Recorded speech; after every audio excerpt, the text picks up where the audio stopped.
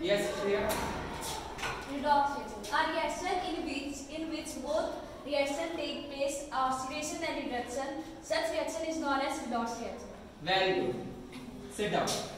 So, redox reactions are those reactions in which oxidation and reduction are taking place simultaneously. Okay? Yes, sir. Okay. Now come to the next question. Next question is, what is chlor-alkali process? Yes. Raise your hands if you know the answer.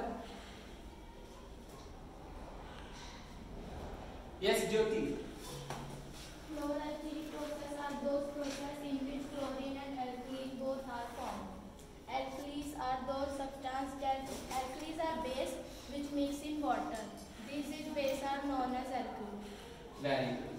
Sit down, Jyoti. So I have already write this equation. Sodium chloride and water combines. This form a solution called brine solution. When an electricity is passed through them, it decomposes into sodium hydroxide, which is a powerful base, chlorine gas and hydrogen gas.